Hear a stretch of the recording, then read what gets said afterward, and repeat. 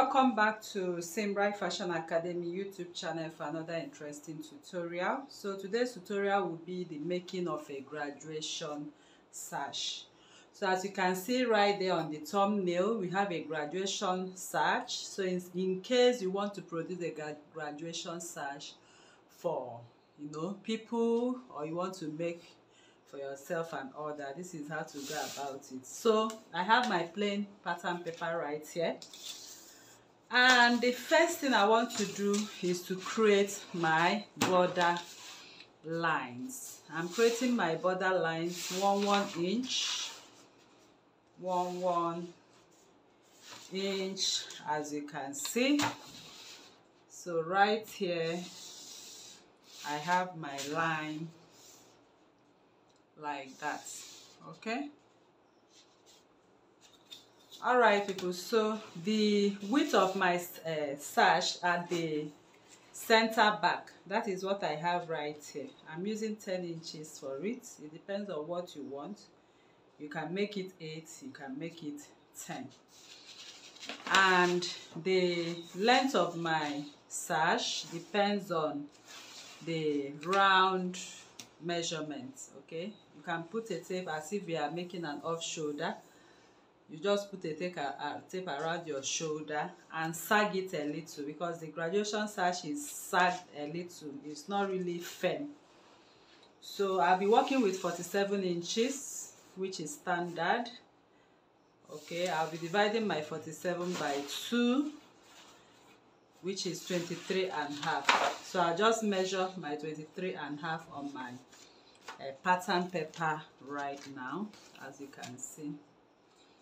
So from the point of my border line, I'll measure 23.5.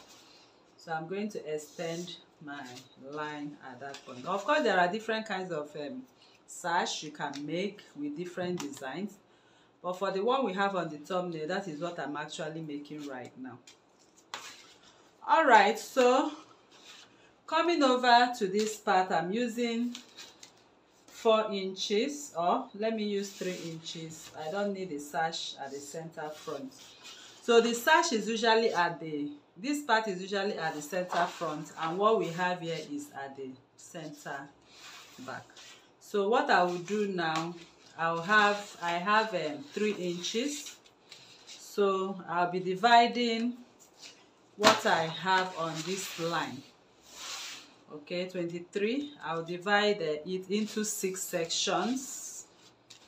That is, I'm measuring from here to here 6 inches, from here 6 inches, and from here another 6 inches. So I'm going to label the first 6 inches A, B, C, and D.